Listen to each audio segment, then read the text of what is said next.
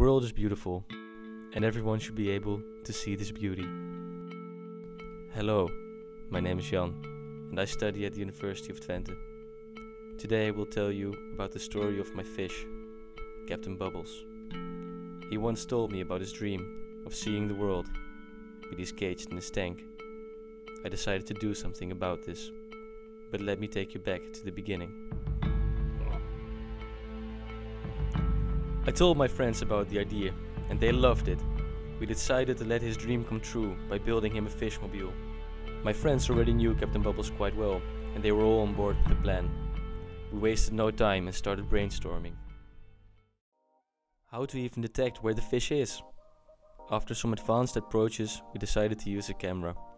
Oshit had the great idea of using the RGB video signal to detect Captain Bubbles' color, and with that the position in his tank. The camera sends a signal which consists of pixels with red, green and blue values, or RGB for short. We translate RGB to a hue, saturation and value color model, as orange has completely different RGB values for different shades. The saturation and value describe the brightness of the color, which makes it a lot easier to program the limits. For the future, we could also use this type of signal processing for actual real-world applications. A great idea that came up was sorting green tomatoes from red ones. Unfortunately, we noticed this was already invented, so back to Captain Bubbles. Tom made the model of the fish and proved us right with the assumption that making this self-driving fish tank is indeed possible. We tested different concepts of converting the position of the fish into movement and helped us finding the optimal values to move the device in a smooth way. With that in mind, we started with building the device in the design lab of the university. We decided to use wood since it is handy to work with, lightweight, and Captain Bubbles loves to have nature around. We used continuous servo motors for low velocities since implementing seat belts was not possible. A pole for the camera and 4 omnidirectional wheels were mounted. All the electric is stored underneath the bottom plate so we can protect it from water and ensure a safe ride. When we started testing, it was working instantly. Okay, maybe it took us a bit of time to figure out the last few bits.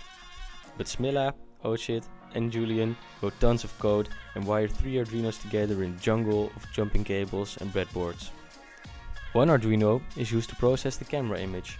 The aquarium was divided into 12 squares, to which every square is given a number.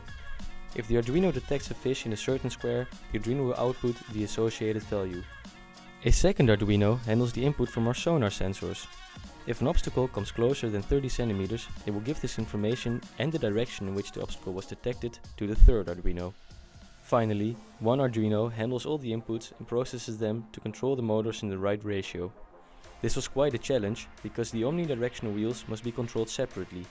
The moving directions result from all velocity vectors added. To make this work, the wheels need to be mounted in a 90-degree angle. After a lot of testing, finally, it worked!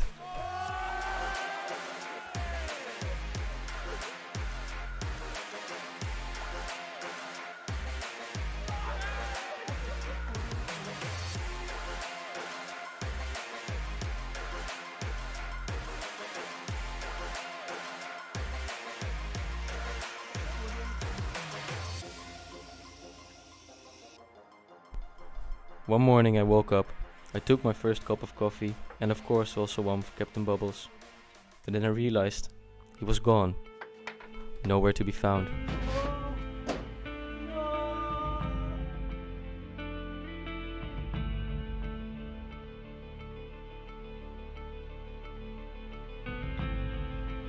If I would have known this before, I would have put the AAA on the leash